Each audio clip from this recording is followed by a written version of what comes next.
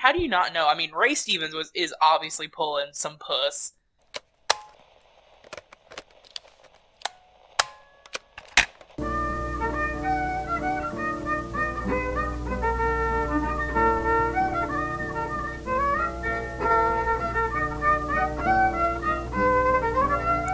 This is Hoot and Holler, a podcast about the Ozarks.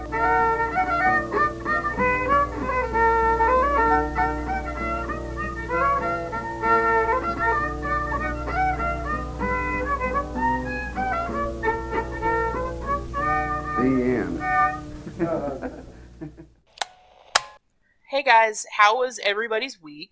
I'm terrible at this. That was my big opener. How was everyone's week? I mean, okay, so I would say the two things we have to talk about before we get into our topics are what Harvey and Pat have diagnosed as the Josh Hawley problem. Yes, absolutely. Yes. We need to talk about Holly. And we also need to try to figure out between the three of us how to stop the steal. Ma'am.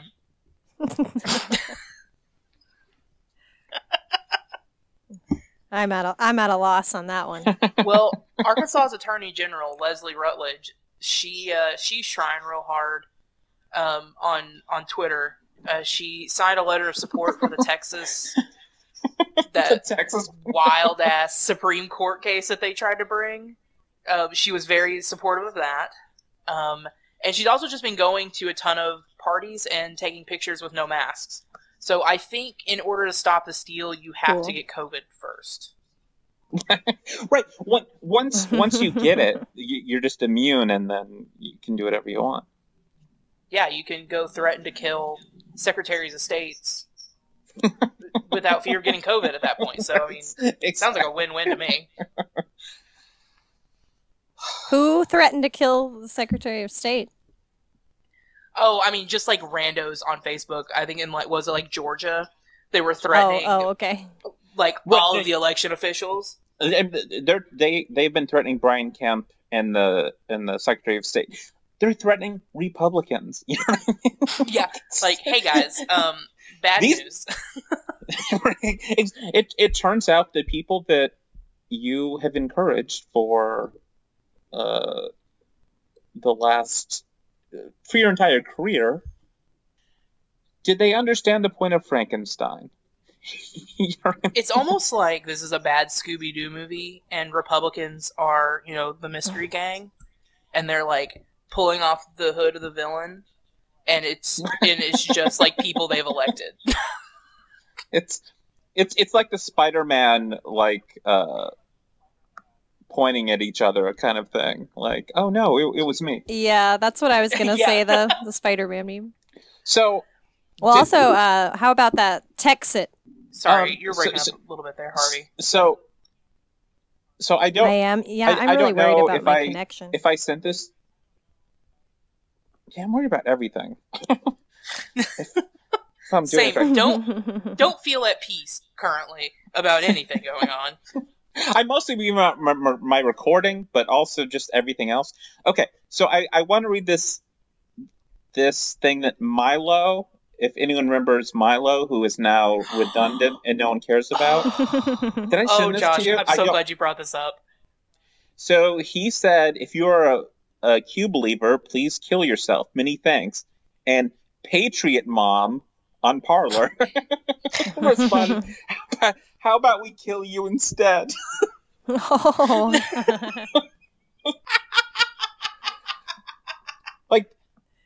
That's just how far it's gone with the monster that they all created. They did this. This is so weird for Milo to surface out of the blue after years to come up with this. Right, exactly. Didn't he end up? I can't remember the name of the app. I mean, he was also banned from Twitter and Facebook, but there was some other app that ended up banning him that famously didn't ban ISIS. Facebook. Probably like Laura Loomer, where she's like, I have been banned by Uber. I have been banned by Lyft. And it's that thing that I think it was Unjustified that Timothy Olyphant's character says, like, if you meet an asshole at the start of the day, you met an asshole, but if you meet assholes all day, you're the asshole. Yes. That's Laura. Sweetie, that's you. Laura Loomer is so scary. Yeah, absolutely. We should all be afraid of Laura Loomer. She was at the Stop the Steal rally yesterday. Well, I saw the picture of her and Caitlin Bennett together. America's most banned women. I will say my life improved significantly when I, muted the words Caitlin Bennett and Gun Girl off of my Twitter timeline. I highly recommend it to anyone who's listening because she infuriates me to a level that I did not know was possible. I really don't support cyberbullying a lot of the times.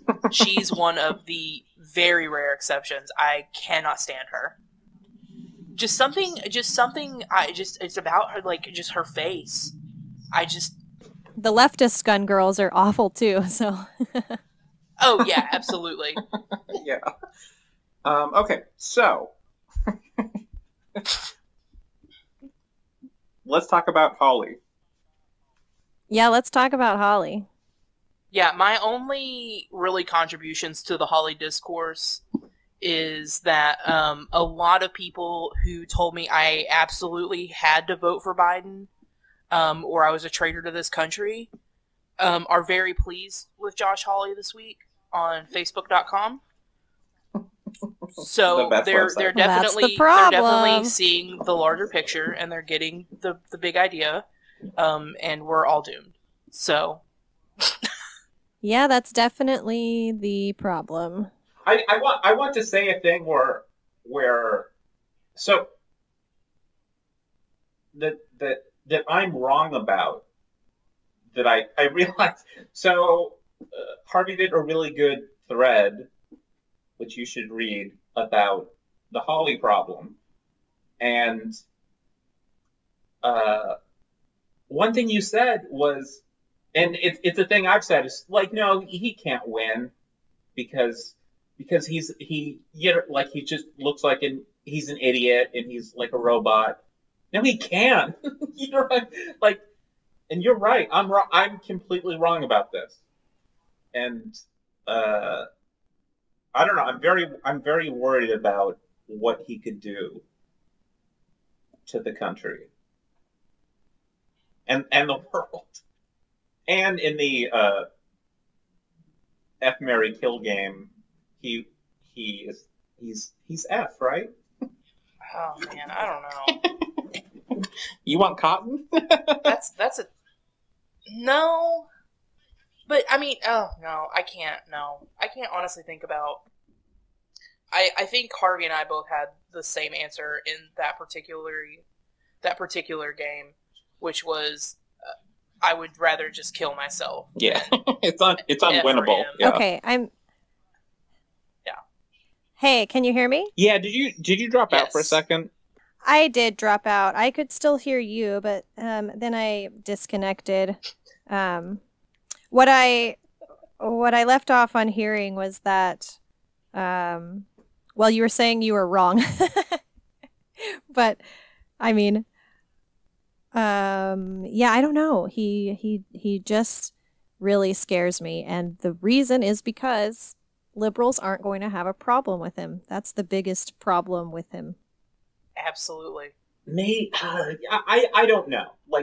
I think they'll have problems with him on abortion. Yeah, that is true. Okay, but everyone is just like, well, maybe, I'm sure with Holly, they'll just be like, well, maybe we can move him left on abortion, you know? We can push Josh Hawley left. That's a new tagline for our podcast. We can push Josh Hawley left. I'm trying to push Billy Long left over here. The thing with that is that people only care about abortion to a certain point because, I mean, Roe v. Wade is going to be overturned. It's just a matter of time now. And no one really cares. No one's burned anything down. No, for real, like, we should... Yeah. Do you remember when RBG, the notorious RBG... Who? died, and people were saying, we will burn this country down if they if they like put someone in the seat. And how did that work out for the libs? Yeah, there was literally no opposition whatsoever. Yeah, like it was crazy to me how quickly people went from being like, we're gonna burn this place to the fucking ground to, well, I'm sure it'll be fine. It is what it is. And I'm like, I have had less of an emotional reaction and needed more time to recover from when Walmart was out of Christmas tree cakes last week. Like, how are you not?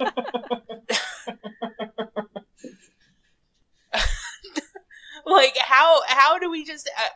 I've still never. We could do it a whole episode on the discourse of the notorious RBG, but oh god, I think it was it Tom Sexton that said this was the day of online we'd long feared. Yeah, and he was correct.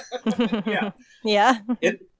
And I will say I did lose my mind when she died, because I realized what they were going to do, and they did it. And they did it. Congrats on actually knowing how to win. A thing that liberals do not know how to do. Absolutely. I have a friend who is a Republican, and literally, her body could not have been cold yet. And he texted me, and he was like, "Hey, just so you know, like, they're totally going to push somebody through." I was like, "Yeah, Luke." I kind of figured. He's like, "Well, you know, I just wanted to make sure." He's got just this idea a heads up. Just a quick heads up. You will have no bodily autonomy anymore very soon. Yeah, I was like, "Thanks, Luke. Really appreciate it, bud." But he was like, you know, McConnell's just going to ram somebody through. And I was like, "Yeah, bud, I kind of figured." And he's like, "Well, best of luck." I was like, "Thanks, man." Best of luck. The only thing that Democrats did was boycott the vote when it didn't matter anyway, whether they were there or not. And so they just did this symbolic gesture, which did nothing. And we kind of had 4 straight years of symbolic gestures that meant nothing, right? That people like. Yeah. Like I think longer than 4 Pelosi years. Ripped up the no. My entire life. Since Roosevelt was president. Yeah. Like the thing with Pelosi ripping up the like speech after the State of the Union. Like, yeah. And I don't know. Like God. if you think it looks cool, I don't know. Yes, Queen. The only people who liked that moment were the liberal girl boss babes from my hometown. They're like, "Yes, Queen, rip up that speech." We're going to be talking about liberal boss babes here in a little bit. This is all going to come together nicely. Oh, yeah, okay, yeah. So I'm now seeing how long we've been recording, and okay. We're making the same mistake we always do. Let's talk. So, can you talk about Josh Hawley? Well, I did a little bit of digging last night, and by digging, I mean I read the Wikipedia article.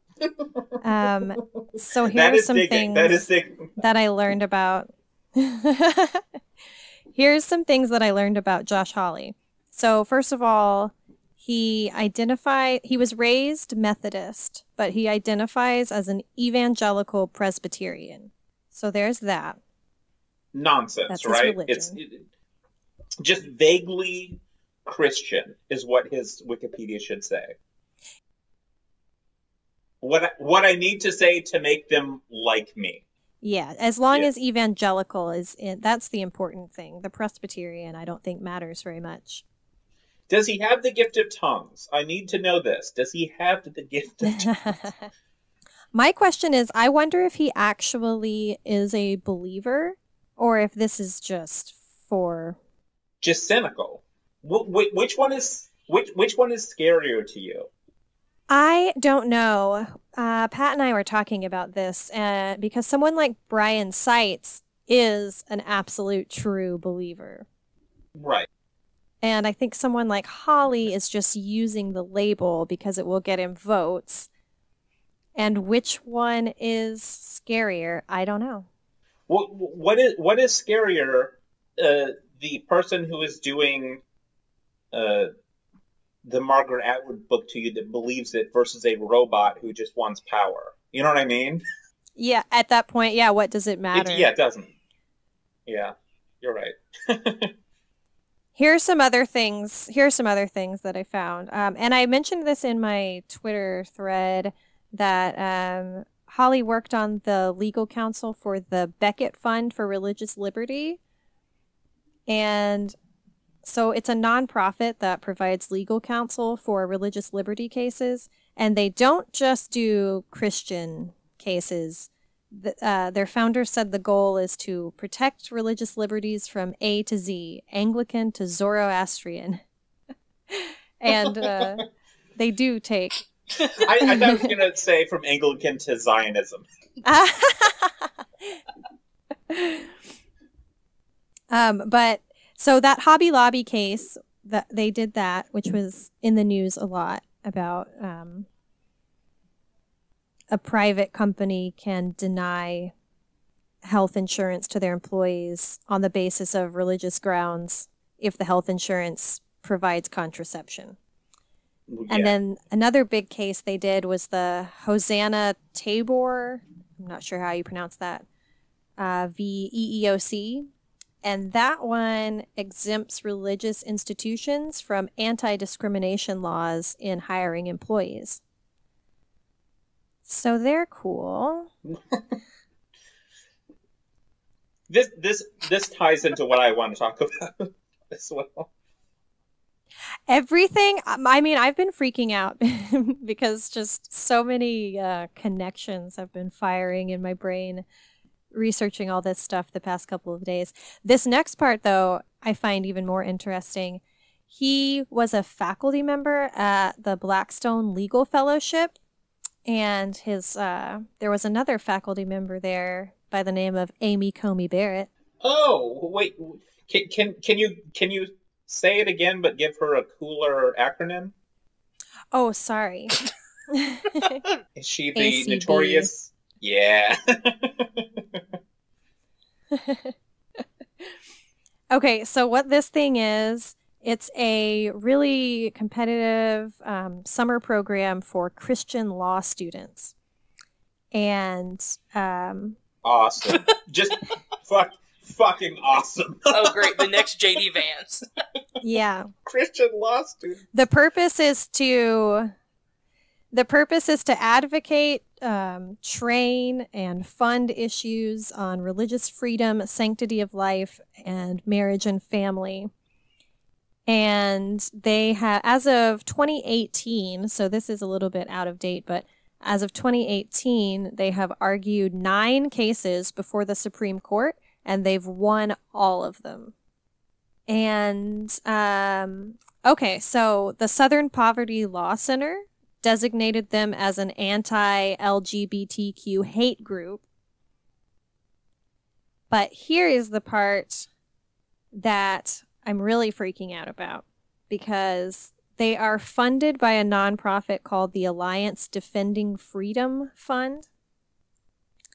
And the donors who fund that are the Bolt House Foundation out of California, the Bradley Foundation out of Wisconsin, the Prince Foundation out of Michigan, which is none other than Eric Prince, and the Richard and Helen DeVos Foundation, which is Amway money, which is an MLM. So.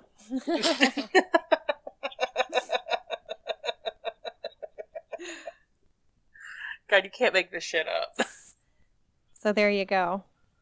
all of this funding that goes into funding these Supreme Court cases, California, Wisconsin, and Michigan.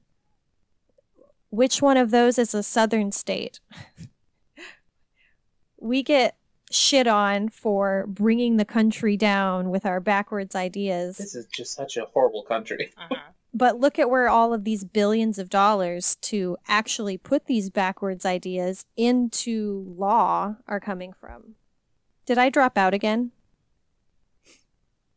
You're kind of dropping in and out. We can. Yeah. Who are the last? I think it's because of the snow. Bunch of Republican presidents. They're all, like Reagan was California. You know what I mean? Like, George Bush is not a Texan. He is a Northeasterner. Yeah, His father is a CIA spook from the Northeast as well. You know what I mean? Like, it's all just... Yeah, these aren't, like, proud Southern families, And Josh Hawley doesn't even live here. Yeah, it's not... It's not someone rolling up from Alabama, and it's not Roy Moore. And I'm... Republicans, be brave and nominate Roy Moore. And Trump, obviously, he's just another... From New York, asshole from New York. But yeah, it's the southern states that should need to be their own country, which I love it when people want to try to be like, oh yeah, all these states should not be a part of the United States. I'm like, they tried that one time. When was the last? I guess Johnson was the last Southern president. Is oh no, Clinton. Yeah, I think you might be no. right. Oh wait, no, that he. Oh yeah. Well, he wasn't a Republican. Famously, not a Republican. If he had been a Republican, he would have been smart enough not to just do some light adultery. He would have gone full force. Am I back? Yeah. Yes. Yeah. Am I back in? You are. I'm super sorry that this. I don't know why. It snowed, so the internet's even worse. You can't control your internet connection. We part understand. of the charm of this podcast can be that we are all living in areas that don't have good internet. Except... We told you it was a rural podcast. So. Except me, because I'm from the Midwest, unlike some other people. This is what you get. You're a city slicker in the Midwest. This is basically the Williamsburg of this area of the Ozarks. Pretty much. Springfield is not the William. I'm Joshua. I'm the Brooklyn podcaster here. I'm sorry, but if anybody's the Brooklyn podcaster, it's me. Oh yeah, because you're in Fayetteville now. Yeah. We have a slogan. It's called a hipper Keep city. Fayetteville Funky.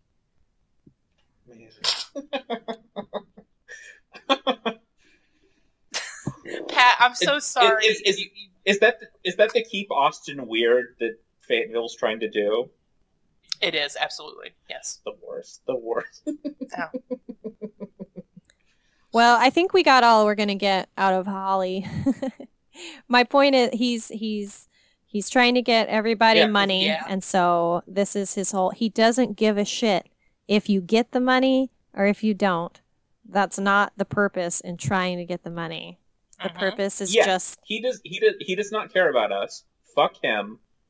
It is fine to use... We can use people to...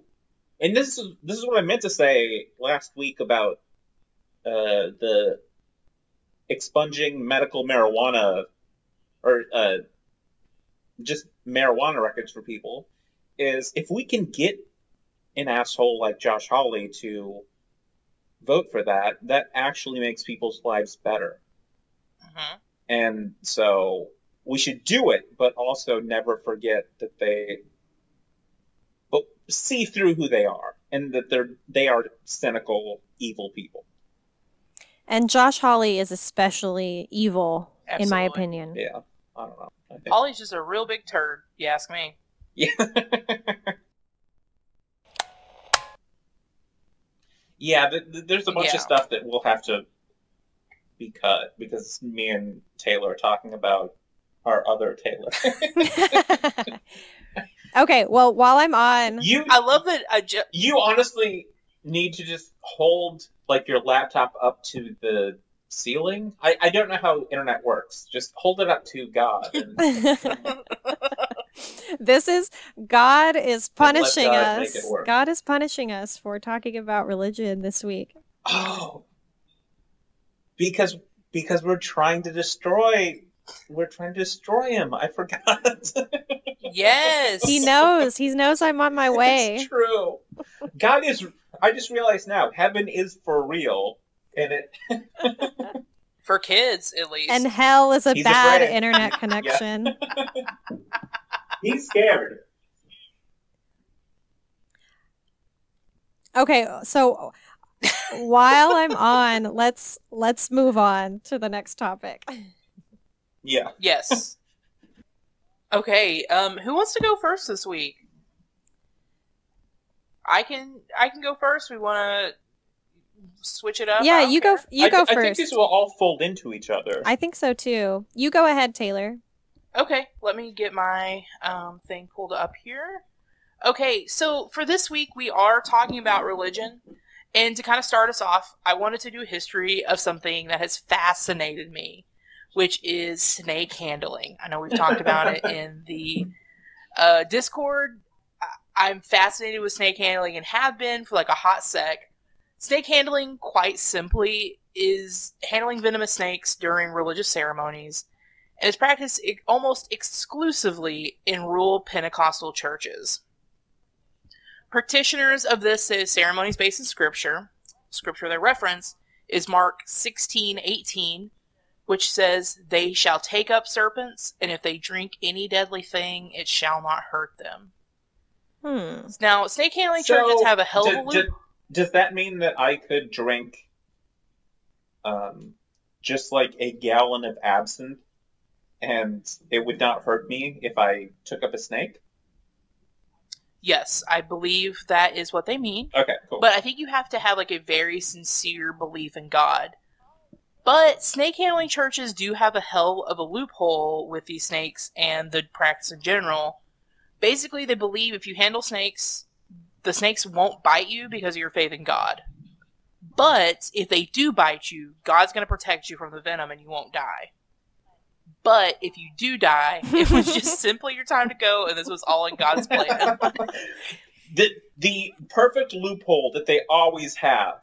Yeah, they always... Exactly. I mean, honestly, I'm impressed. It's like the drowning a witch thing. Yeah, exactly.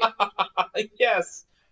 Now, the exact origins of snake handling are debated among scholars, but a lot of people point towards George Went Hensley as being the person who popularized the practice in the early 20th century.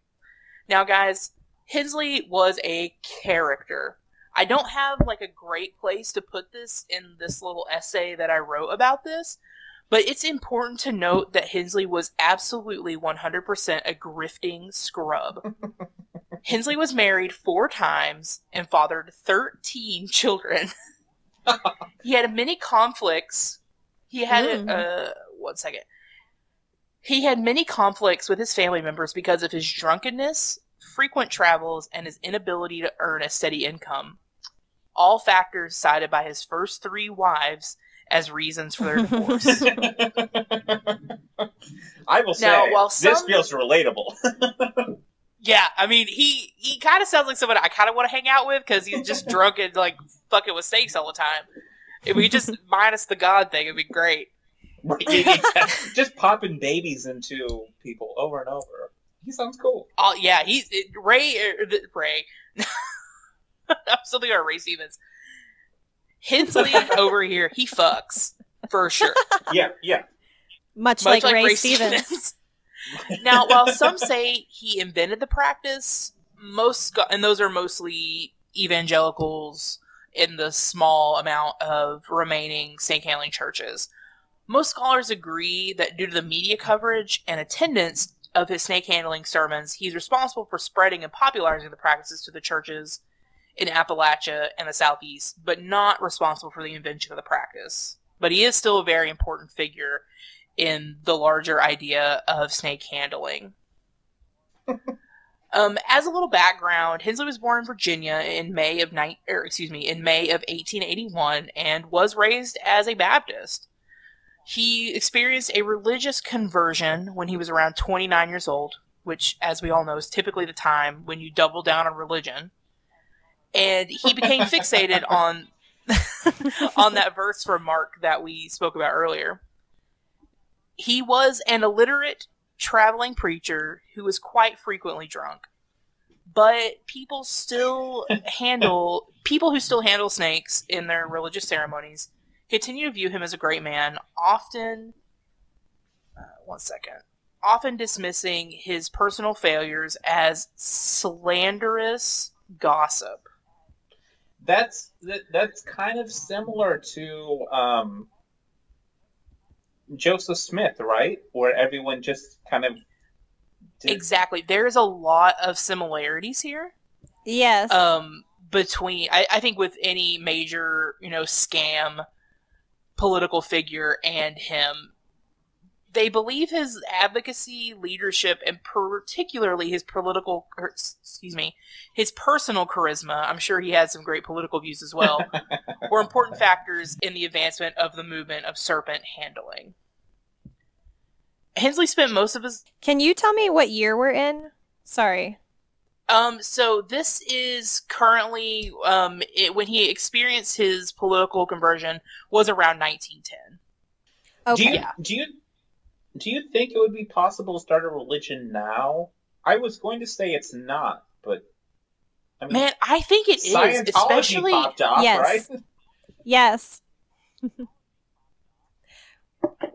I'm going to be talking about this. Cool. Yeah, I was going to say let's not start a podcast. Let's start a religion. No, listen, I'm down for that too. I would love to have people worship me. Doesn't happen in my real life. Can I people worship my cat? Same. I understand, Josh. He was licensed. So Hensley spent most of his life traveling and grifting around handling snakes. He was licensed with the Church of God in Tennessee, which was an apostolic Pentecostal movement, in 1914, after his sister had to help him fill out the paperwork because he is illiterate. And he quickly rose to prominence in the area with his snake handling revivals, and often having his ministry mentioned in the Church of God newsletters. Now, while I would love to talk about his 3 marriages, we do have limited time today. I'm going to jump ahead. During 1922, he had to take a brief hiatus due to, quotations, trouble in the home, which might have been because he was arrested and sent to jail and then escaped from jail for moonshining. So that's pretty dope. No, he sounds cool. awesome. Yeah, that's cool as hell. Yeah. Now, he had to lay low, of course, because he was a fugitive. And while being a fugitive is tough, by 1932, he was back at it again. In Virginia, 500 people attended an event, but all hell broke loose in a service when a young boy killed one of the snakes. I don't know why that was so funny to me.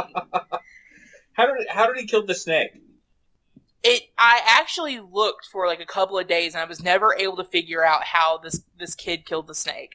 Because a lot of these are from like a Wikipedia article, which then I kind of went down a rabbit hole, which then led me to another rabbit hole. So a lot of this is all, like good Southern gossip, a lot of it. Yeah. But I do believe that happened.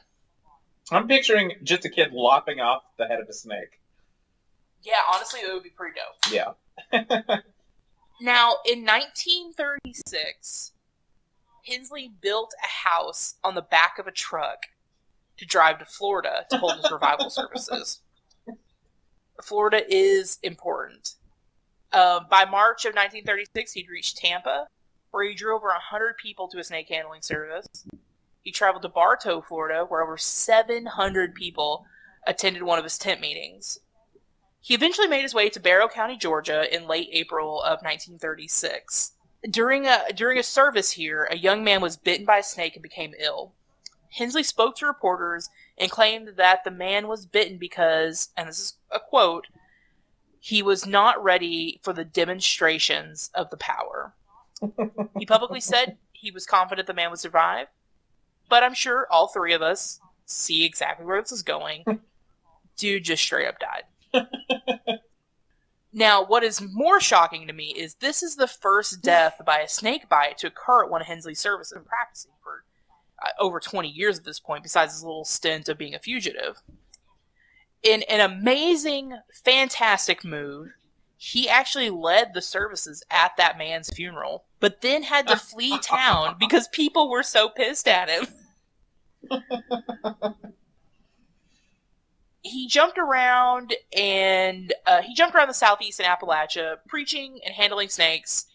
He was actually arrested on charges of snake handling, which we'll talk about in a little bit, but refused to pay the fines. And they were just like, okay, this is fine. Some people in his church got involved and he didn't have to pay them. Now, and this man has 13 children. I think it's important to notice while he's gallivanting around the country. Now, in early July of 1955, Hensley began a series of meetings near Alpha, Florida.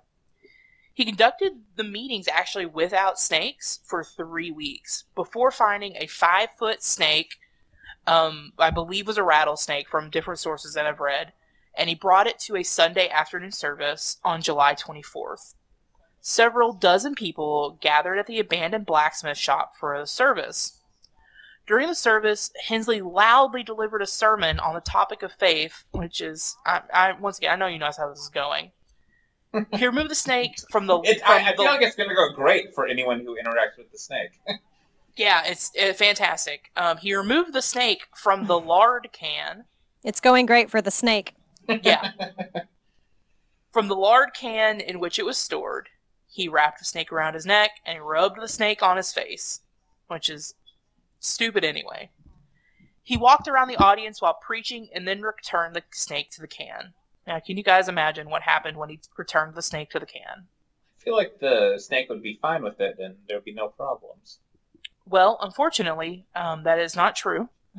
As he placed the snake in the can, it bit him on the wrist.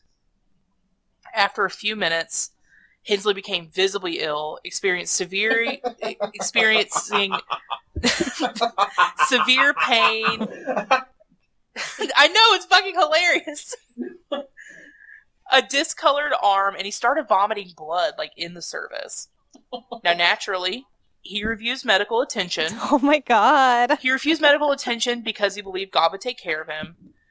But he was urged to seek treatment by both the congregants and the sheriff, who was just chilling, I guess. One churchgoer claimed that Hensley attributed his suffering to the congregation's lack of faith. Although Hensley's current wife, Sally, stated that she believed it was the will of God, Hensley died the next morning. Oh, God. Aww. Calhoun County Judge Hannah Gaskin ruled his death a suicide, and Hensley was buried. And Hensley was buried 2 days later at a cemetery not too far from the blacksmith shop where he was bitten. What a sick burn. What a sick burn. This is my favorite part. After the funeral, some of the churchgoers met and declared their intention to continue handling snakes. Sally, who was his widow, resolved to continue spreading her late husband's teachings, saying that after the incident, she had lost not an ounce of faith. Wow. Now, of course, Hensley's not the only snake handler to die at the fang of their own snake.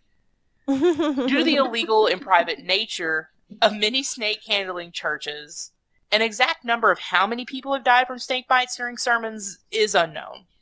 Ralph Hood, he's a psychologist, he's a clinical psychologist who has extensively studied religion and religious practices and has especially studied snake handling, puts the number right around 100 people. So I'm kind of inclined to believe that.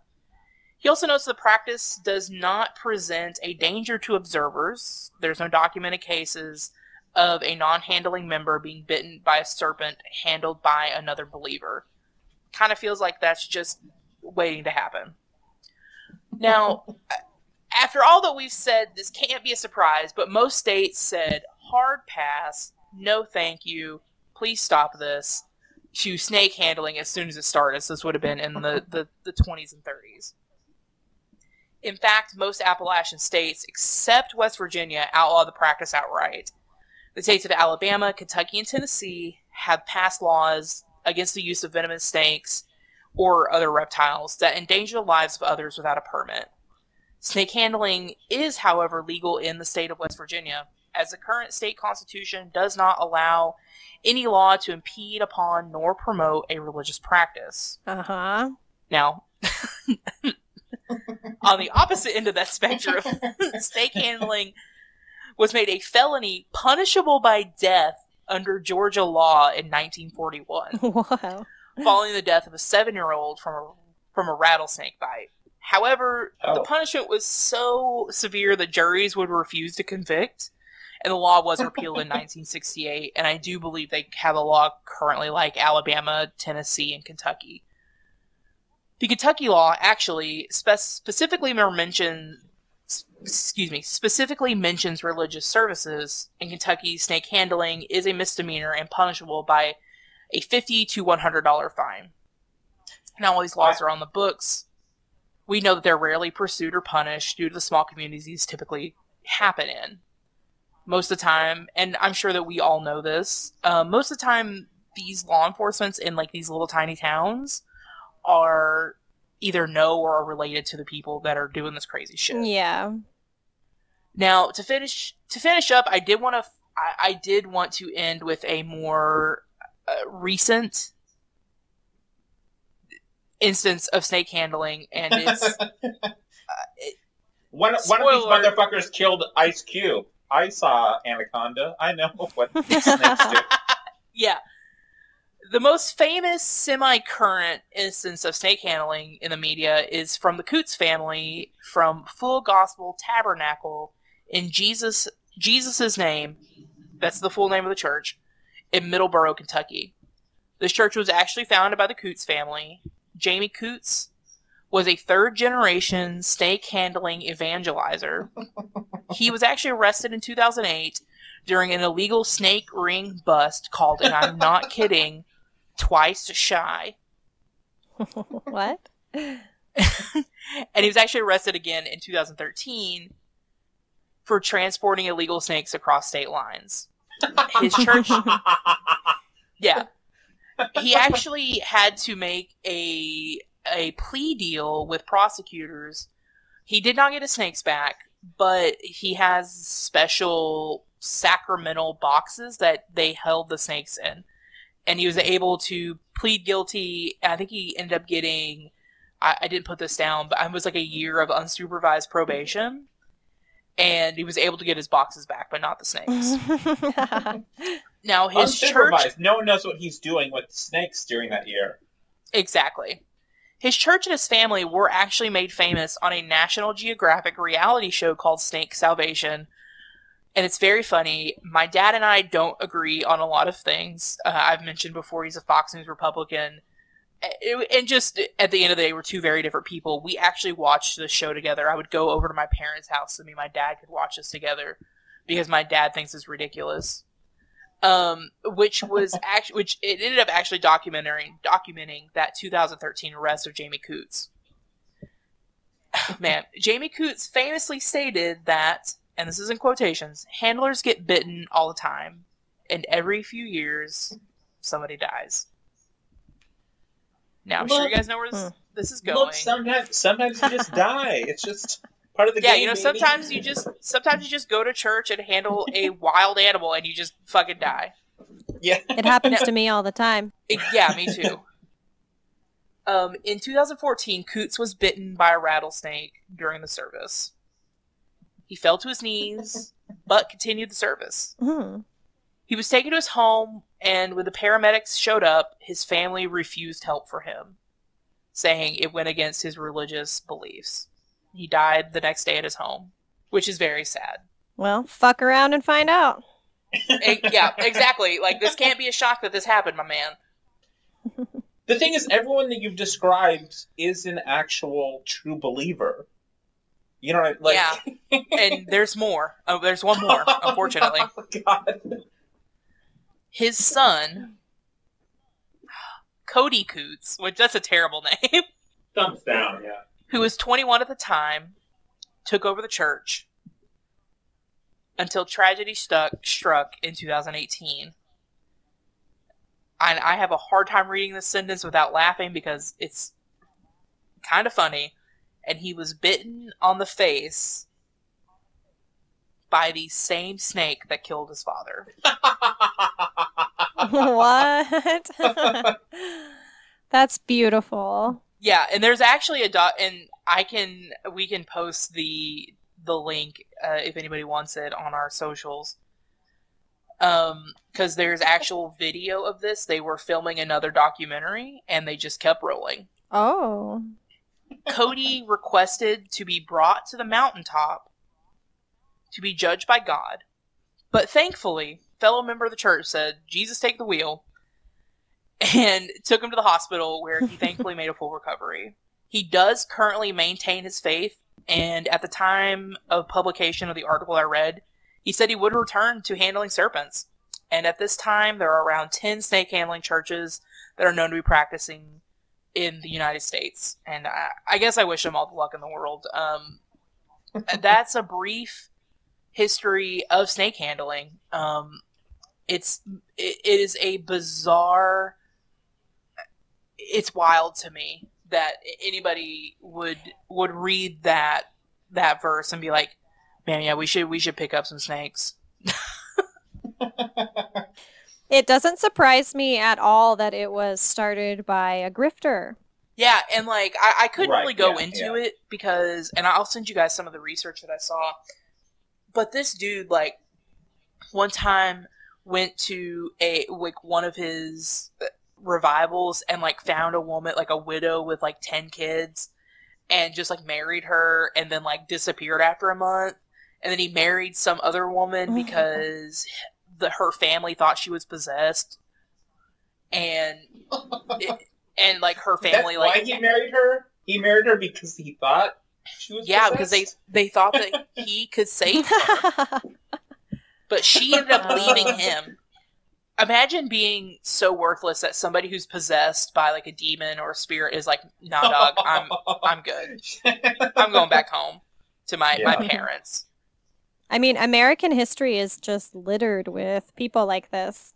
Yeah. Yeah, I when you were talking about this, the phrase in my mind was snake handling children's church. And I'm just imagining a children's church where they give all the kids snakes. There's, I don't know, just a bunch of dead kids, basically. But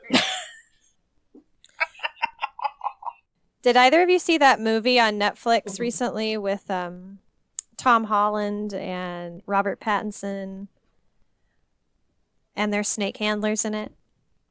I can't remember the name of the movie, but it's really good. The Devil All the Time? Yeah, that's it. Yeah, with Pattinson. Dude, that movie rips. Yeah. Pattinson's accent is out of this world, and not in a good way. But that movie, oh my god. It's insane. I don't know what he was doing, I loved that movie. I loved every minute of it. That's how I always feel about Robert Pattinson. Why did we watch Hillbilly Elegy and not Devil All the Time? We can do that one for the next Discord watch party. Yeah, no, Pattinson is... I like him a lot. Same.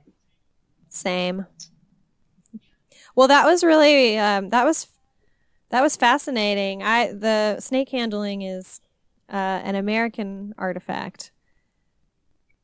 Absolutely. That's part of a larger problem. I think it's going to be my next bonus content. Our next bonus content is each of us getting bitten by a snake. Yeah. Well, Joshua, did you go to church this morning? I did not. Okay, so I kind of did because I went to church online. Oh, dope. Yeah, so the last week in Springfield has been everyone. There was a night. Remember when? Do you remember when Donald Trump got COVID? Yes, absolutely. I feel like people might remember this. I figured someone on Twitter said it might have been the writer Ashley Feinberg said this was the only fun day we've had because it was just collective joy. You know, like It was the last day I was happy. but Same. But I will say, the last week on Facebook, the worst website in the world that I only keep an account on because of my bookstore, everyone has just been owning this church online everyone's just been mocking them. Oh, so hard. They are our local megachurch, and they are evil for a lot of reasons that I want to talk about now. Okay, so the reason is that they have been having these like super spreader church events. I don't know if you guys have seen this at all, but it's like I don't know what it is, but it's just like elves on. What is the capacity there? There's no capacity because the Supreme Court said you can't stop people from going to church. Well, actually, that was a Holly thing too. Holly wrote to send a letter to William Barr about that very thing. But no, I meant what is the building capacity? Like how many people are there? Okay. I might have it on here. They're probably a couple thousand, probably. So they have 4 different churches. I'm sorry, campuses, which is what they call them. Because... Oh, dope. Oh my! It says they have a 17,000 weekly attendance, which I know that's over all their campuses. But Jesus. Well, and people travel from all over the area to come too. It's not just the town it's in. It's people come from multiple counties to attend these services. It's a thing where a thing about mega churches. This is the thing where I'm kind of. I think what churches should be are communities. You know what I mean? Like. Mm-hmm. Yes. What mega churches are not that. Like you're not establishing a community. We actually just need to actually talk about First Reformed, not Devil of the Time. because that's one of the things that movie kind of discusses is how when these mega churches like get bigger and bigger, they're not actually winning new souls for Christ. They're taking people out of these small community churches. Mm-hmm. You know, I think that's right. I don't know. I'm making this up. No, yeah, that's exactly right, because people from rural counties come in to go to this megachurch where they're not getting any sort of real fellowship. They're getting a spectacle. And that's what I don't know if I can even explain this church. They had elves jumping on trampolines and people shooting like fireballs.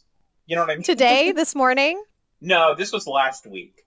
And then everyone got mad at them. And so today they were a little bit less annoying, but also pretty annoying. Elves jumping on trampolines? Yeah, it makes no sense to me. What does that have to do with the Lord? I don't remember this on the Sermon on the Mount, is what I'll say. I don't remember my man JC talking about this, but it's all spectacle because American evangelicalism has nothing to do with Christ or any of that. So here's the first thing I want to talk about. So in 2013, we, in Springfield, we had a non-discrimination ordinance passed, which I think we might have talked about before.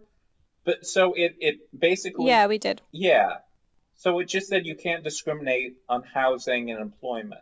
And here is his quote. So, fuck this guy forever. Sorry.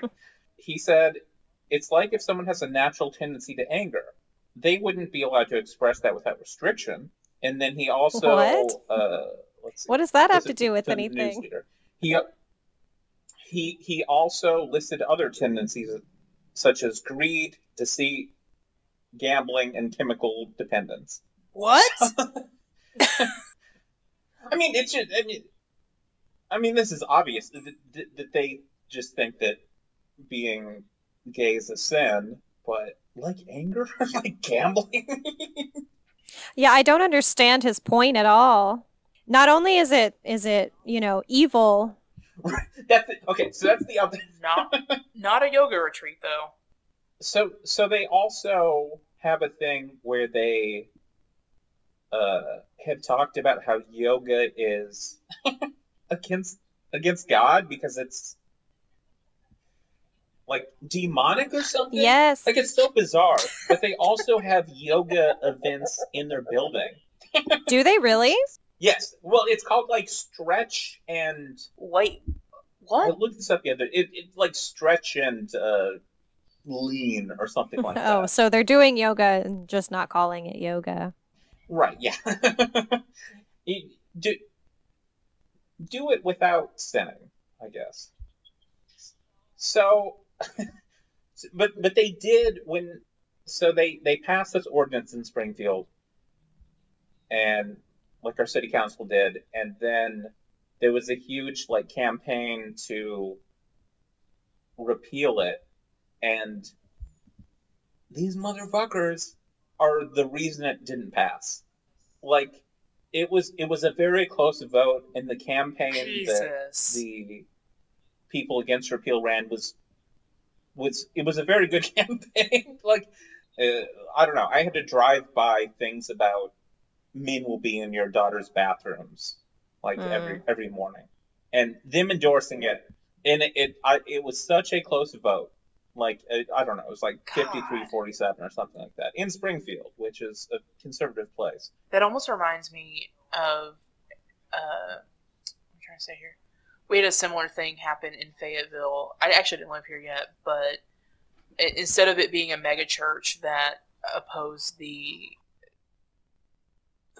bill, it was the Duggars who sent out some robocalls about how it's always these goddamn Duggars. It's always the goddamn Duggars, or as they would say, the jawed damn Duggars. Sorry, go ahead. No, I don't know. It was probably the most upsetting thing I've ever seen in Springfield. Do they preach prosperity doctrine? I don't know. You know they do. So I do have a quick question, Josh. What denomination is James River? They're Assemblies of God, which is what my father is. And Dad, don't lift the fist. But they used to be James River Assembly, but they took that out of the name. They have an excuse for why they did it. I think it was because they didn't want to be associated with it. Yes. Well, but yeah, always a good sign. So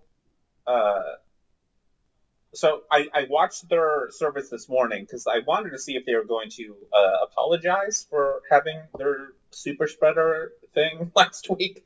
And it was a thing where I was like, I am going to fall into a trap of just going back to religion by seeing this because it's so like ingrained in you as a kid. Yeah. You know, like Josh, I just want to say I do appreciate you watching this for content's sake and you wanting to come to us, like having things to talk about.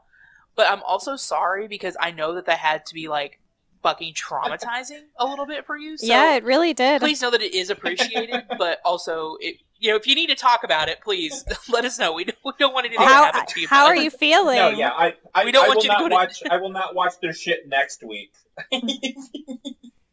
Okay. And there was a point where I was kind of like vibing with it, where I was like, you know what I mean? Like, it's just all of that like comfortable stuff that you saw as a kid. Right. But the music pastor said, "Step out on faith, and God will reward you bountifully," when the offering plate was going around. Mm-hmm. And I was like, the motherfuckers are doing What does that it. even mean? Oh, give us your money, and you're rewarded tenfold. Yeah, You get extra rubies in your crown in heaven. Dope. I prefer emeralds. give but us your money and you'll get rich. So yeah, because God wants you to be yeah, rich. I mean it's prosperity gospel. Yeah. God wants me to have a jet plane, and He wants you to pay for it. And you can also have the jet plane someday if you pay for my jet plane. Some would say that is a pyramid scheme. You don't say. It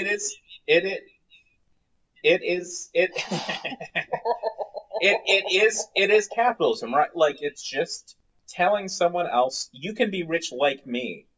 You know what I mean? Like, it's Jeff Bezos or whatever. It's like all the idiots who believe that, who defend someone like Jeff or Elon Musk. You know what I mean? Because one day I will be like Elon. Well, hopefully not. That's all I can say. That's the entire grift. That is the entire American grift. Is the everyone is a temporarily embarrassed millionaire. Exactly. So yeah, I honestly don't know if I don't know. Watching it felt like they were grifting, but I don't know. You know, like, maybe they just believe this. Maybe they'll let the snake. They should handle some goddamn snakes. Hold a snake, and then I will give you my $10. Josh, if James River Church starts handling snakes, I'm gonna take us all on a group outing. I'm gonna buy brunch for all of us, and then we're going to church. Yeah. Oh, I mean, I'm sure you no. can buy brunch there. I think there's like a food court inside or something. Oh God, you're probably right. They have multiple, like, I don't think it's Starbucks. It's just like James River Bucks. I don't know. I mean, John. But they, yes, of course they have a coffee shop. John Lindell should be held criminally negligent for the homicide of thousands of people, because that's what's going to come out of these meetings. Hundreds, at least, people are going to die. You're absolutely right. And yeah, it's evil. I don't know. And I want to read this one comment someone said to me. That I always claim that I'm not a troll who fights with people online. But okay, Josh. Exactly. But so this person said, well, first she claimed there were no cases of COVID at James River, but there literally have been. Cool. Okay. Our health department here in Springfield pointed this out, and there are 300,000 positive cases a day. Of course, there's cases there. Right. Yeah, and there were cases back there in March. You know, like, why are they doing this? Like, I don't know. So she said, why aren't you all bashing the people filling the bars? We are. Yeah. Like, we are mad at them too. We are. Yeah, don't worry. We're talking shit about them too. We can have two opposing views in our head at the time. But she said, so sad that you all will face judgment and it will be too late. And this is the quote that has just been on my mind all week. I will be praying for your lost souls. Death. Exactly. It's like saying you're going to hell AF. I say, yeah, I'll do that at work as a joke for when, like, I'm not going to do something. Yeah, I'll answer that email. Okay, yeah. And she is going to be COVID positive AF. I just need someone to, like, post a thing where it's just, like, them posting the nail emojis and saying, me seeing you in hell. Jesus. So yeah, I don't know what they're doing over there, but it's not anything close to what I think Christ was up to. Yeah, that ain't it. I'm just gonna go post on all.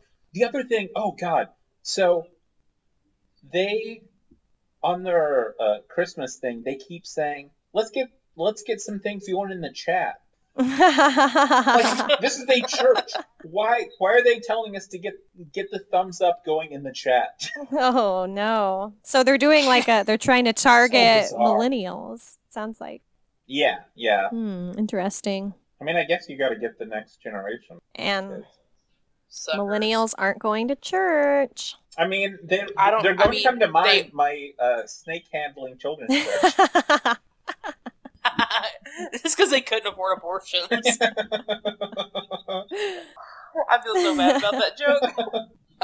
It is funny because I do know, and they're not going to listen to this podcast, I do know a couple of people around my age who went to the James River thing, the Christmas blowout, and were, like, proudly not wearing masks during it.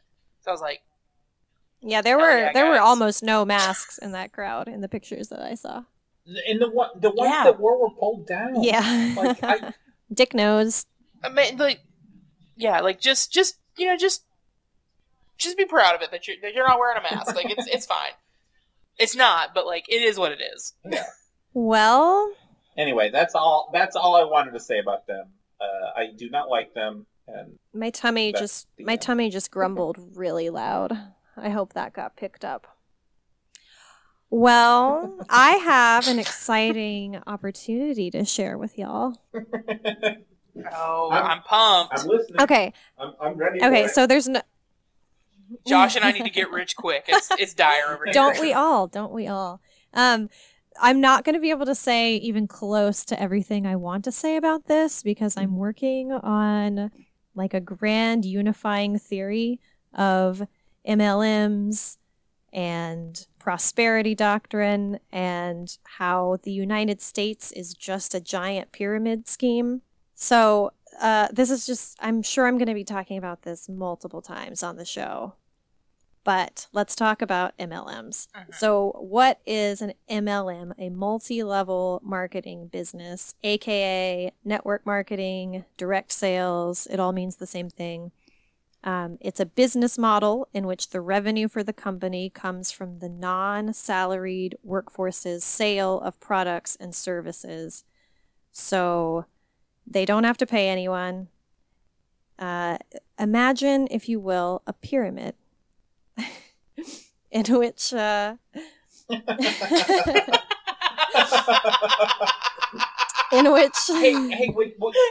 damn it, Harvey. Would you say that my job would actually just be walking out to the mailbox and getting a check and taking to the bank? Would that be my job? If you work hard enough and you recruit enough people, Josh, that could be your life. And you could end up making 6 figures a month. Oh, damn, okay. So pyramid schemes they've existed for almost 100 years, but they got really popular in the 50s and 60s. And they're a huge business today. And aren't pyramid schemes illegal? Yes, but I don't have a really full grasp on why MLMs are legally able to operate, but it's because of Amway. It's because of a 1979 case where Amway was taken to court because of their terrible business practices. Amway, being an MLM, started by Richard DeVos, Betsy DeVos's father-in-law, and Jay Van Andel. And somehow they convinced the FTC that what they were doing was okay. Dope. And so other companies adopted what's called the Amway rule, and they just did whatever it was that Amway was doing. And so that is what is legal. But there's no actual regulations around it, just some suggestions, but no laws, no oversight. And so today, Amway is the most profitable MLM in the world. It makes about 180 billion worldwide every year. Did you say billion with a B? Billion with a B, and that's just Amway. Jesus! Yeah. So we all know MLMs, right? LuLaRoe, Unique, Beachbody, Limelight. We all know, and if you're a woman, you know even more. Everyone you went to high school with has tried to sell you something at some point. And so this is hashtag girl boss, boss babes. And so you see a lot of things you see are a lot of tactics they try to get to grow their downline are you have to make people think that you're successful, right? So they put out these outrageous claims like, I can make six figures a month selling these keychains. And there's a lot of language about being an entrepreneur and owning their own business, even though they don't own the business at all. They also make a big deal. I didn't say this earlier about the woman I was fighting with on about James River, but in her like in her bio, it was CEO at you know what I mean? Like it was an MLM scam. Yes, that they often put CEO in their bio, momtrepreneur, which is just awkward to say. Like, even though technically I own a bookstore, like I would be so ashamed. Like I'd be so embarrassed to be like owner at Bookmark. Like I don't know. Like it's a weird thing to say. And another thing that I see a lot that they do is they'll buy gas or they'll buy coffee and they'll put up their company card and be like, I paid for this with my earnings from my LuLaRoe business. And it's like, yeah, that's what you typically do with money you earn from your job. I'm just going to start doing that all the time. It's not a unique thing. Yeah. But projecting wealth is an important part of the scam. But the fact is, do you want to guess how many people, the percentage of people who lose money in direct marketing?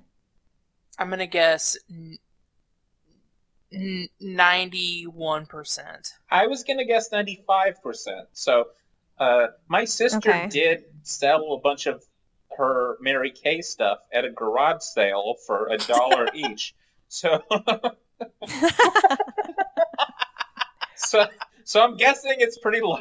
Maybe that moved her into the 1% of people who make money in direct marketing, because 99% of people lose money, and oftentimes in the thousands of dollars. Oh my God. I can't imagine losing all that money for fucking, like, Avon makeup. Exactly. For leggings with holes in them. Oh my God, those fucking LuLaRoe leggings. Ugh. You don't want to lose every dollar you've ever made selling CBD gummies? Not only do you lose all of your money, but you lose most of your friends. Like, because they hate you. Absolutely. Like, it. Yes. I literally have sent messages of myself, like a voice memo of myself screaming. Yeah, to people trying to sell me stuff. I've sent voice memos of me screaming. That's a good way to handle it. They'll never, hey, hon. Hey, hon, how are you doing? Hey, haven't seen you since high school, but would you want to send me $40 a month for whatever dumb shit I'm trying to sell you?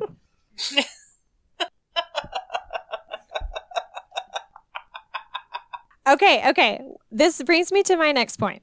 MLMs are a feminist issue. 75% of direct sellers are women. Yeah, 92% of in-home sales parties are thrown by women. And it's very, very easy to make fun of #girlboss, boss babe. But let's think about why a woman might be drawn into a scheme that promises some sort of empowerment.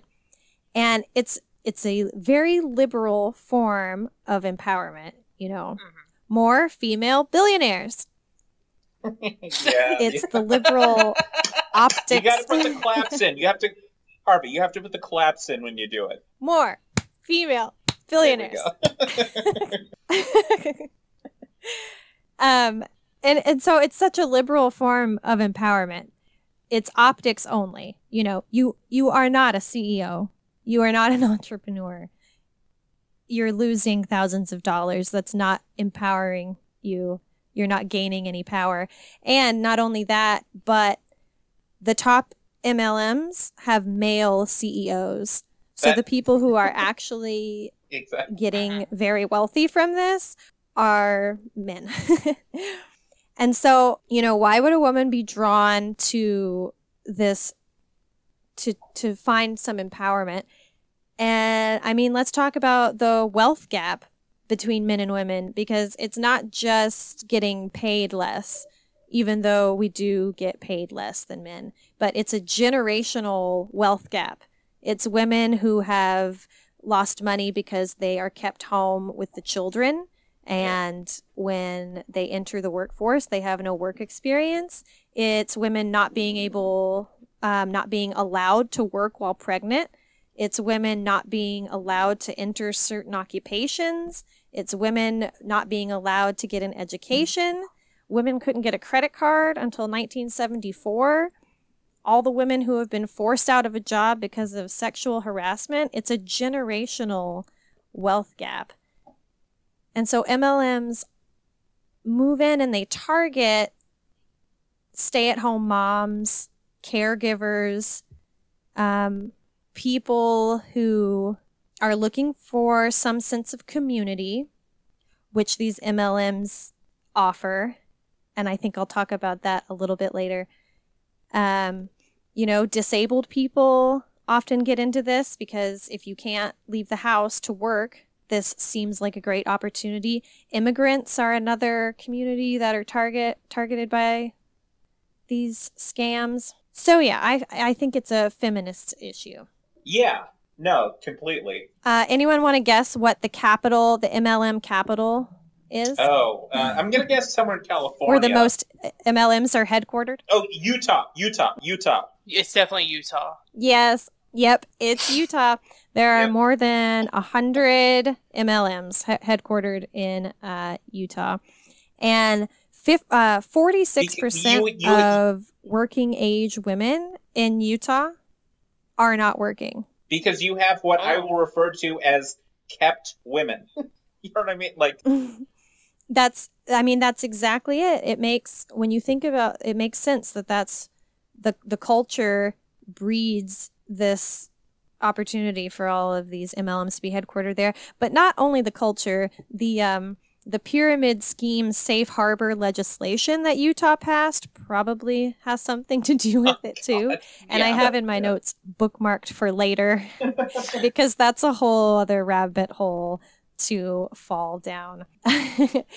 And so the Mormon Church has almost 100,000 missionaries worldwide, and they come home and they speak a second language. And so I think this plays a big part into how MLMs are becoming global. We are exporting this problem. Mm-hmm. Were you going to say something, Josh? Well, I was going to say, do you think that ties into why this has been a big thing for like immigrant communities? Is that they can? Yeah, I think so.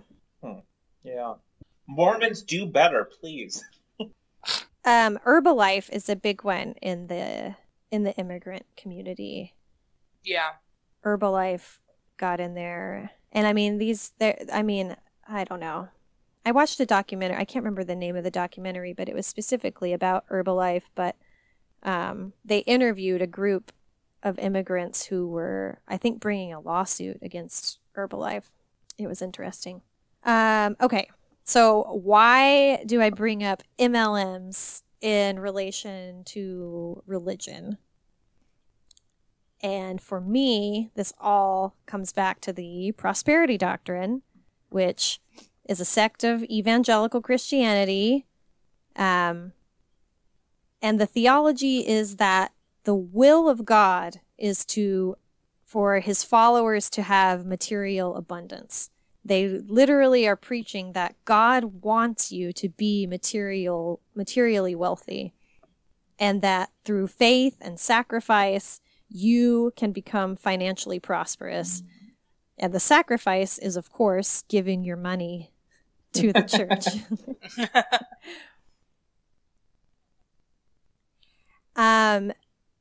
So 17% of all Americans identify themselves as an adherent to prosperity gospel. And 61% of Americans believe that God wishes for his followers to have material wealth. And so some popular pastors are Oral Roberts, Joel Osteen. Yeah, Joel. My man, Joel. I think Joel is probably the biggest, or at least the most well-known. There's also Creflo Dollar, which... What? But Joel Osteen is worth about $100 million. And his church has 52,000 attendees every week. And then an additional 7 million via television. Do you remember when there was was it flooding down in Houston? Is that where he's from, Houston? Yes. And people asked him to open up his church to let people stay there, and he was just like, no. Like, I don't know. It's it's just evil. so obvious. It is. It's just so obvious that he has nothing to do with Christ. Yeah, but a thing I do want to say is I have no animosity towards like anyone who has like faith or anything like that. You know what I mean? Like, and this is the thing we'll talk about a lot, I'm sure, on this podcast. These people, as you said, are not it. Indeed. I mean, it's like going back to the boss babe thing, and with Christians in general, it's not. It's funny to laugh at them, but let's attack the underlying structure that is making this possible. Yes. But the parallels I hurting see, people's lives, and it's causing material harm. And yes, it's causing it really material is. harm. I mean, I think what. I think the connection you're making is the right one, which I guess I hadn't thought about, like the connection between MLMs and capitalism in America is the problem, right? Well, I mean, I think it's holding up a mirror to American society, kind of. I don't know. This is part of my theory that I'm working on. Like, general religious belief is on decline, while religious extremism is on the rise. I don't know. This people in economic distress are going to look for a way out, whether they are joining an MLM because they've been told that they will become a millionaire, or whether they are joining a megachurch to learn about the prosperity doctrine because they believe that their reward will be in heaven. People in economic distress are looking for something. And these are two scams which aren't going to help them out and, in fact, cause more harm. Okay, so this is another thing that Amway is a cult. Multiple people have just said that Amway is a cult. They hold these conventions, and other MLMs do this too.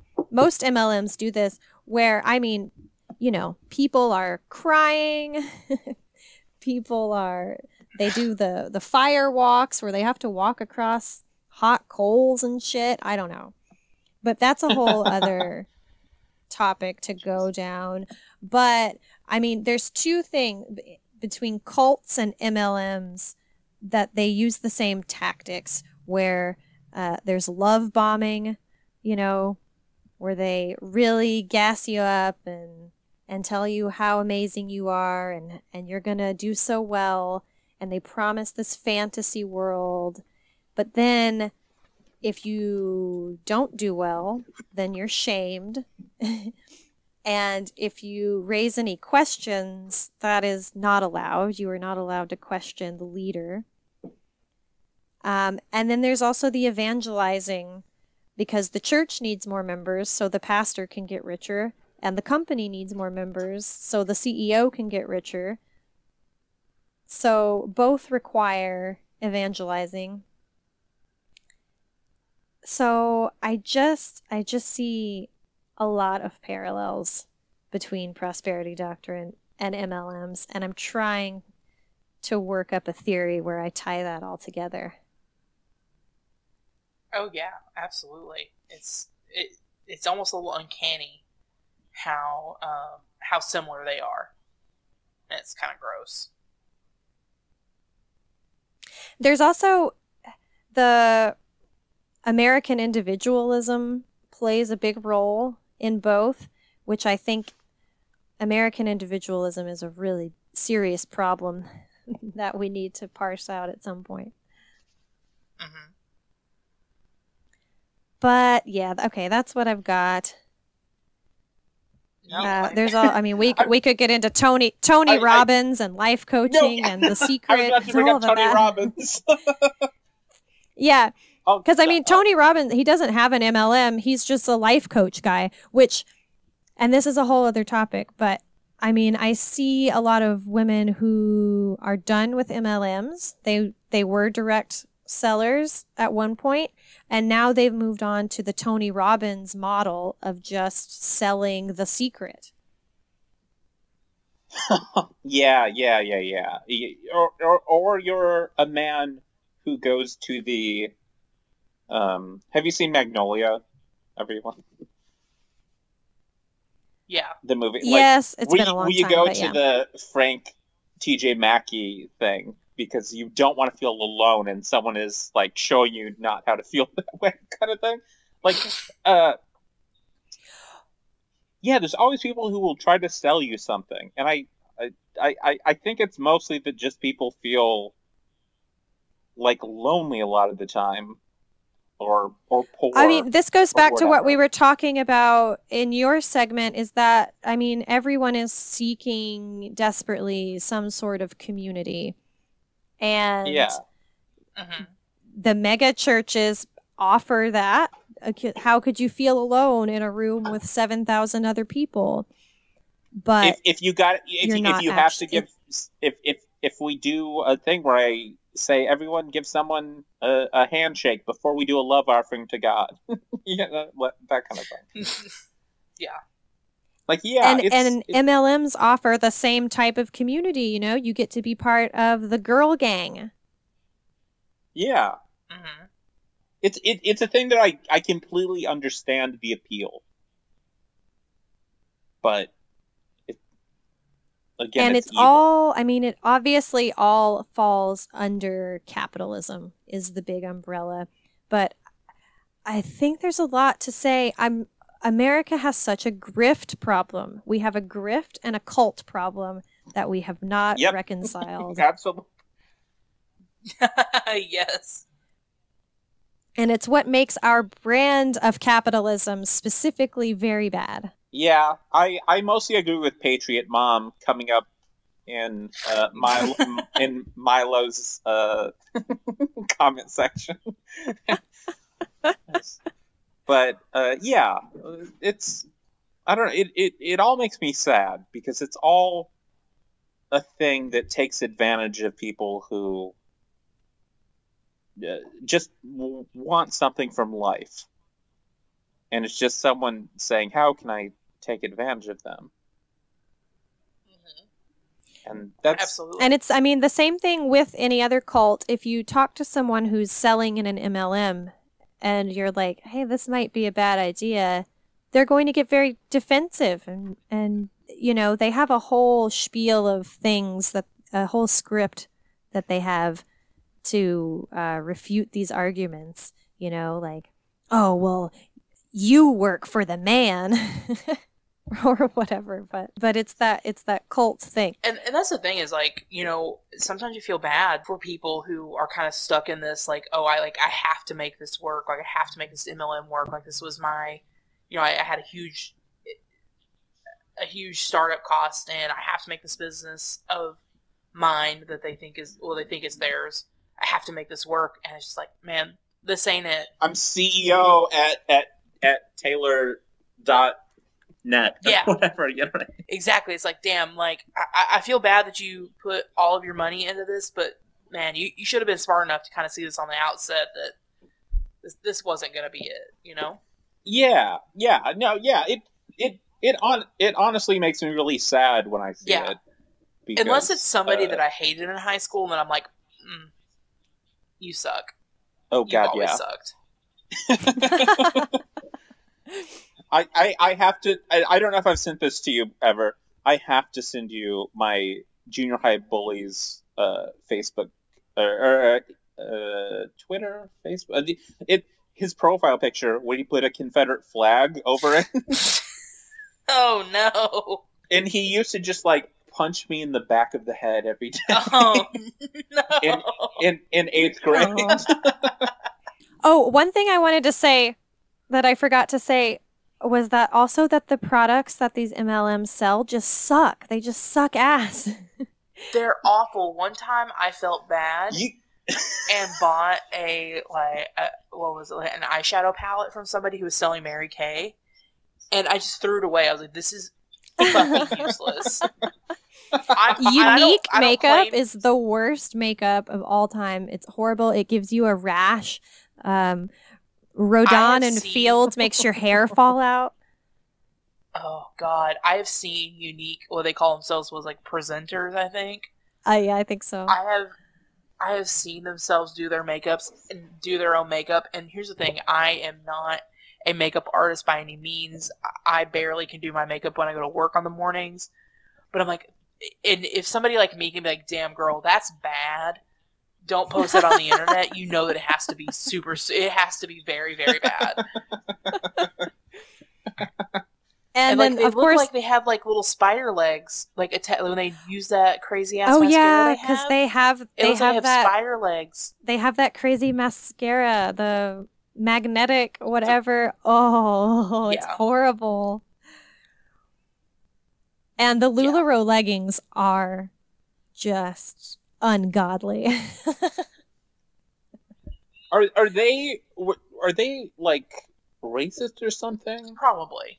Or is that Lululemon? I think No, it's no, no. Lululemon. Like one of those. You're thinking of something else. That's like a high-end brand of leggings. And then LuLaRoe is the Mormon MLM.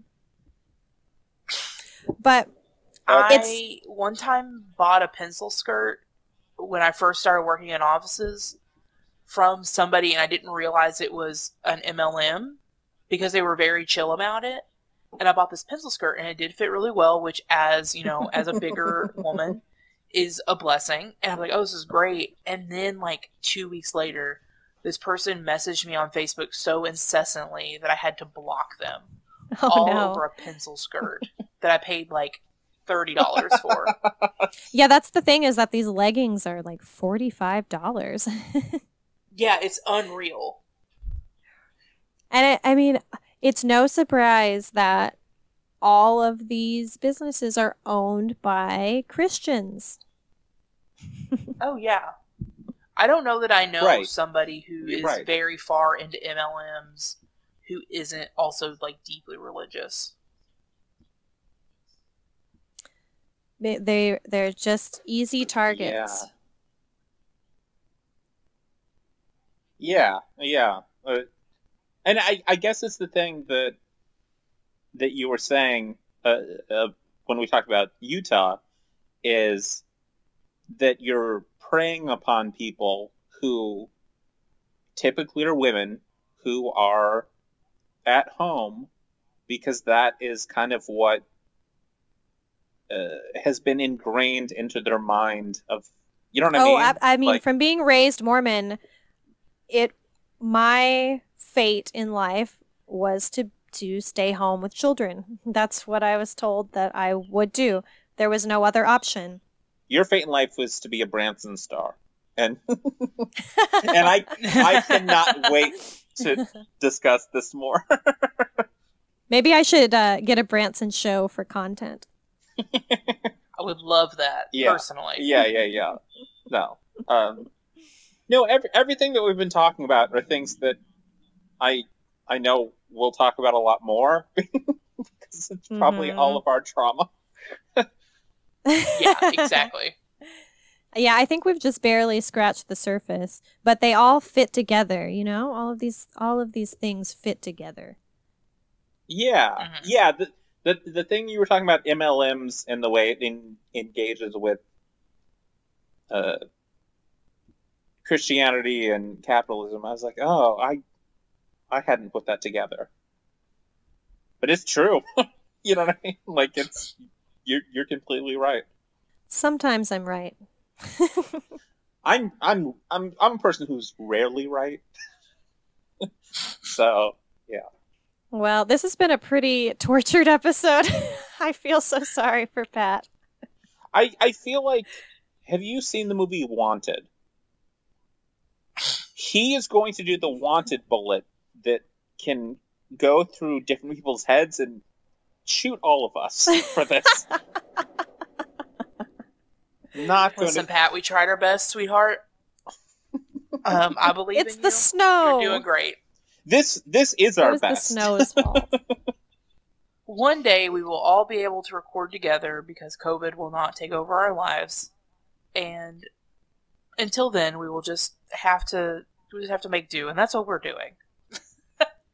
We're doing our best. Yeah, exactly. We are doing our best. And our best is okay.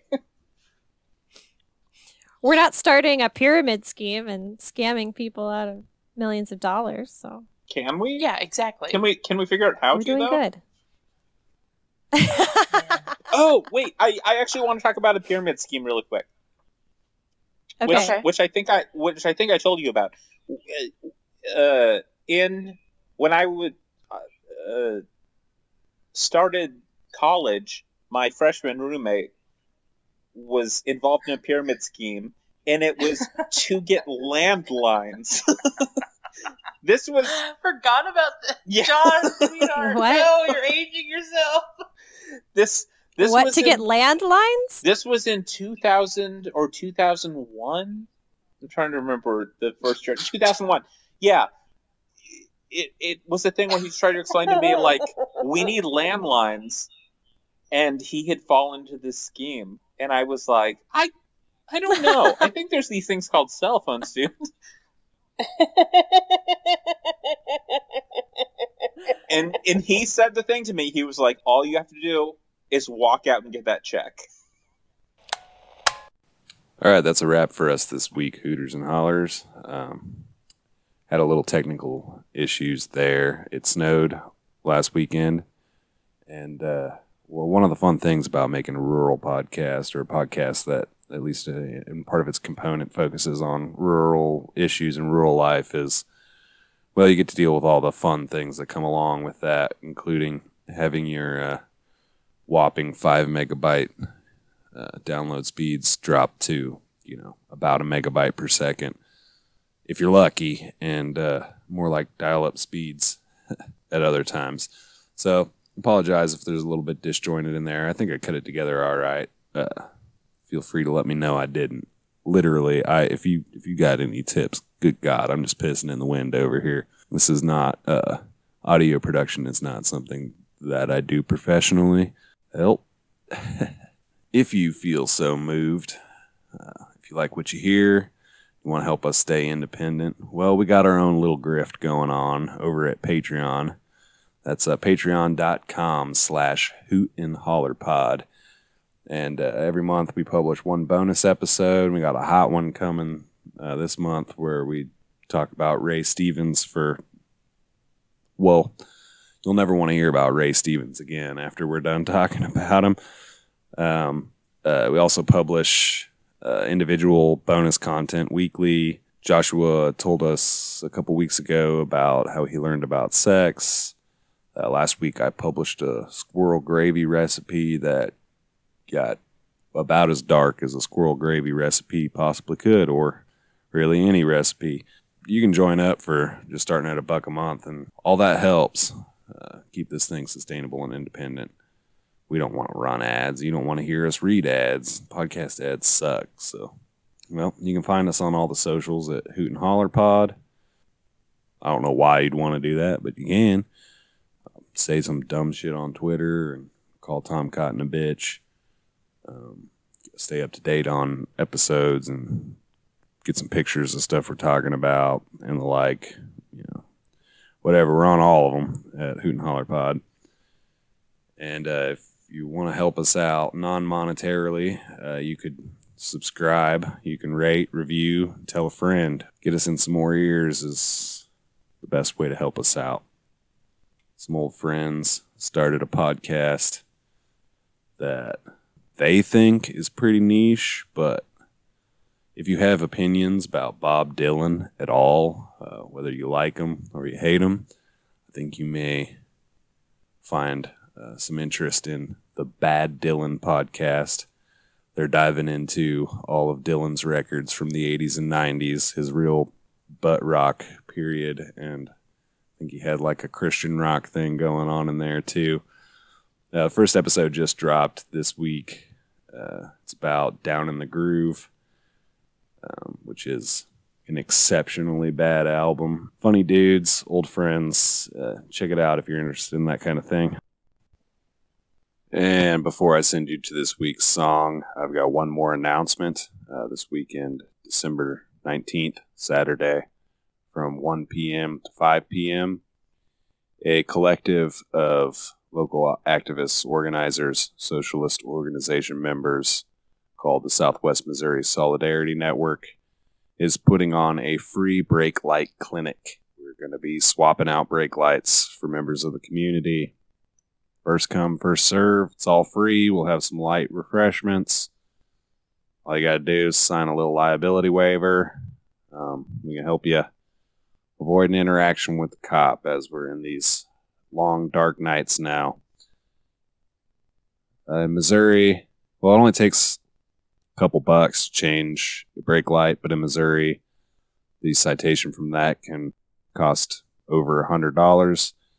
And if you don't pay it or fail to appear, You can get a bench warrant, which of course could lead to all kinds of bad things down the line, including jail time, lost work, violence at the hands of the carceral state, you name it. It's the kind of thing that adds up, turns into a big problem, and this is an easy way for us to help out our neighbors and try to avoid that unwanted interaction with a police officer. So, if you would like a broken brake light, tail light, maybe a turn signal, we'll kind of have to play that one by ear, but come on by and see us. We'll be at the corner of Grant and College, just west of downtown Springfield. It's in the Mother's Brewing parking lot there. Again, that's about 1 p.m. to 5 p.m. around dark. And we'd love to meet you. We're looking for volunteers as well. We need warm bodies to help in a number of roles. And if you're interested in coming and hanging out and doing some good outside of the framework of NGOs or Christian charity, well, then come join your comrades, including myself and Harvey, at the Mother's parking lot. December 19th, Saturday, 1 to 5 p.m.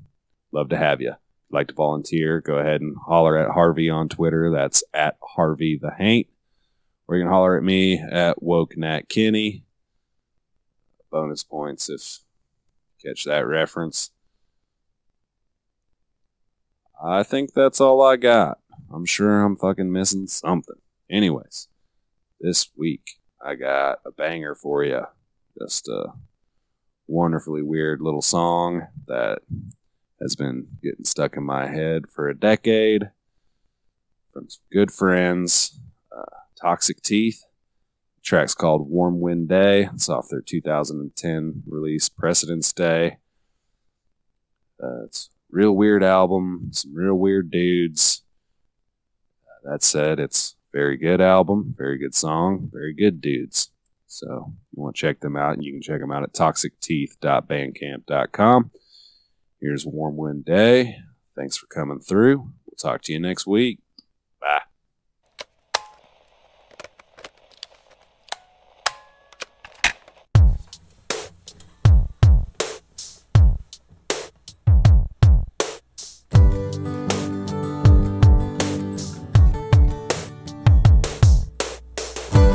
Calling on a warm wind day.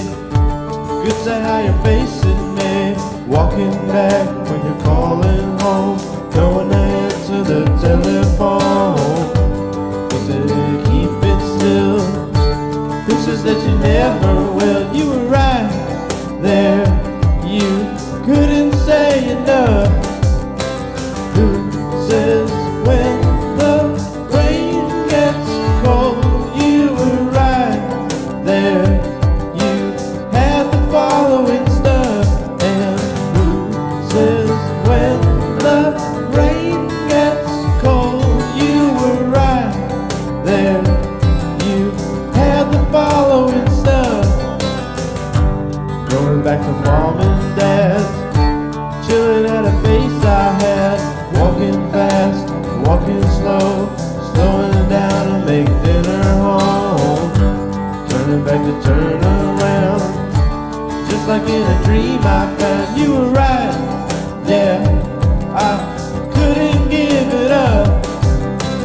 Who says when the rain gets cold? You were right there. You had the following stuff. And who says when the rain gets cold? You were right there. You had the following stuff. I'm feeling pretty good today, just like in a different way. Up in the mountains, blowing smoke, singing a song my parents wrote.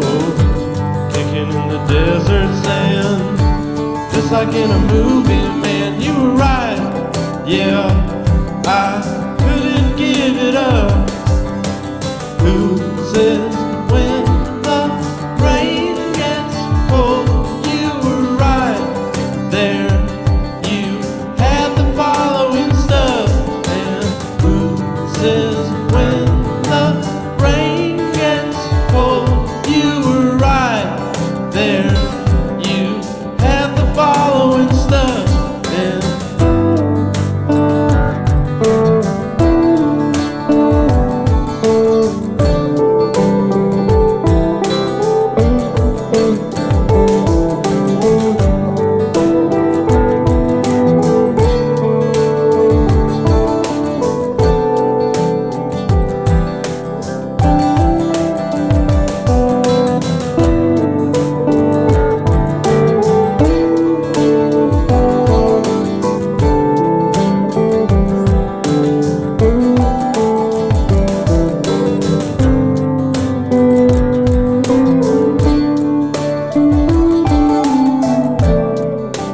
school.